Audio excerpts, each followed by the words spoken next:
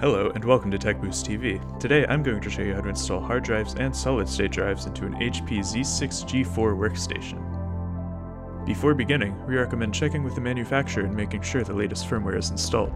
For this installation, you may need a Phillips head screwdriver. The Z6 G4's basic configuration has two 3.5-inch hot swap hard drive bays and two internal 5.25-inch bays. Each bay can be used for one 3.5-inch drive or one 2.5-inch SSD with the proper adapter. The motherboard also has two slots for M.2 NVMe drives. To begin, ensure your computer is powered off and the power cord is unplugged. Next, press and hold the power button until the light is completely shut off to ensure there is no residual power remaining on the motherboard. To access the drive bays, you'll have to begin by removing the side panel. To do this, open the latch and find the 3.5-inch trays near the front of the system. Remove the tray from the system by depressing the latch and pulling the tray outwards.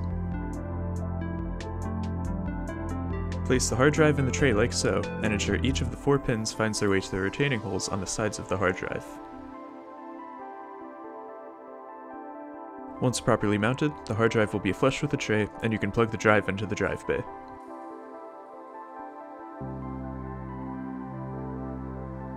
Next, find the data and power cables attached to the motherboard and connect them to the drive. If you're installing an SSD, the process is the same, but you will need a drive bay converter to mount into the 3.5-inch tray.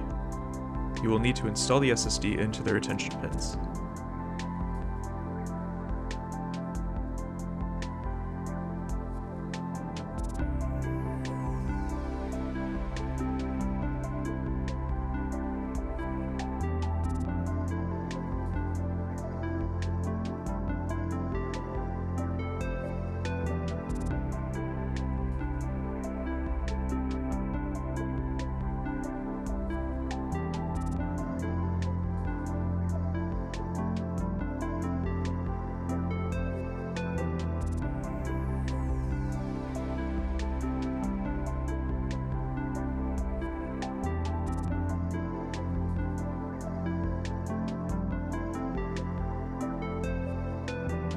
If you're installing an M.2 NVMe drive, ensure you have the proper heatsink.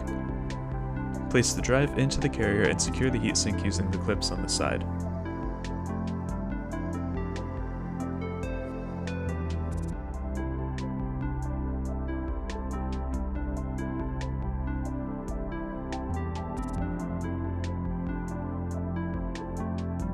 To install an M.2 NVMe drive, begin by locating the M.2 PCIe slots on the motherboard. Next, place the M.2 drive into the matching slot and use a Phillips head screwdriver to attach the drive to the board.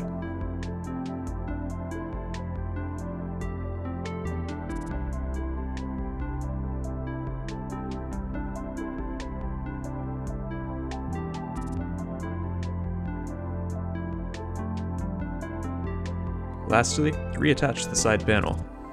Please check out our how-to videos covering processor, RAM, hard drive, and video card installations, as well as general product overviews for this and other systems. If you have found this helpful, please hit the like and subscribe buttons below. We welcome suggestions on how to make these more useful, so please don't be shy requesting more content.